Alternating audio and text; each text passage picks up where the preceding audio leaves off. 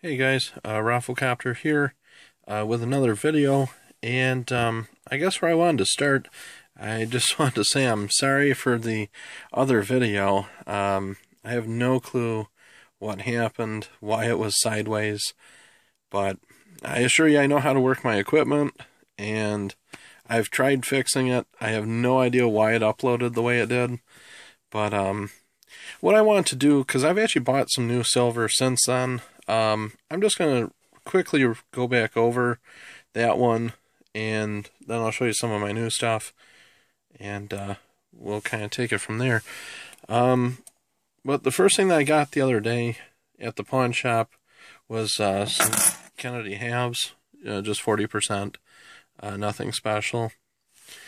I also got 4 of these Golden State rounds. Also, nothing horribly spectacular. Just, regular 1-ounce rounds. I also got this. It's a Silvertown 1-ounce round. I don't know who had this coin before me, but they had a field day with it. This thing is beat to hell. I don't know if it was some practice session for that fake toner stuff that they sell. Have you heard about that? Where they can just spray it with some chemical and it mimics hundreds of years of toning. And of course, on top of that, I don't know how well you can see that, but the rim is filed down, so it's actually a little light, but whatever. Just for comparison's sake, I actually do have a couple of real toned coins.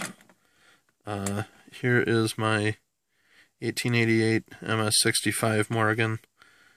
And that's what real toning looks like. You see how you can still see the luster through the tone? So, fortunately, you can't really get that with a chemical or a spray bottle or whatever the hell they do. Here's another one. This is my 1887 Morgan. And this one is actually marked as monster toning. Let's see if I can get it to light up. There you go. You can kind of see all the greens and red and brown and blue. Pretty cool. And on the back, it's pretty much all toned red-ish. But anyway, we get off track there. That's what you want to look for when you if you ever buy toned coins.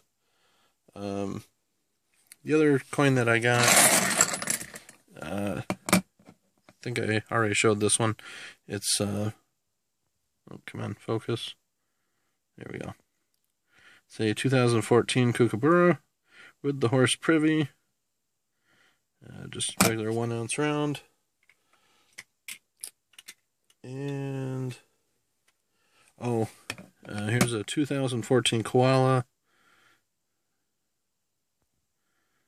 Come on, focus. Focus, damn you. Okay, here we go. Maybe. Dear God, focus already. Okay, well, anyway, I think you guys have already seen those. Some new coins actually, sorry, one more that I got. This is that Titanic coin. I think it's a 1/2-ounce coin, which I thought was really cool. It has the actual coordinates that the Titanic sunk at. You can kind of see the coast of Canada. And then there's a nice, that's all in the background, and then there's an iceberg and the Titanic in the foreground. I thought that was pretty neat. Definitely not an economical way to stack. I think it was about $80 for a 1/2-ounce. So, but whatever. They're not making any more of them. So, from that standpoint, I think it's a good investment. Another coin that I got was a 2014 Britannia.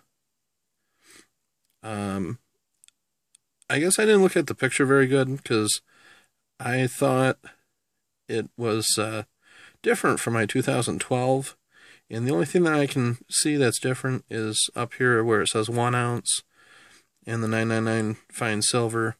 That is slightly different with my 2012, where it has it spelled out 1 ounce fine silver. Aside from that, no differences, so nothing to look at there.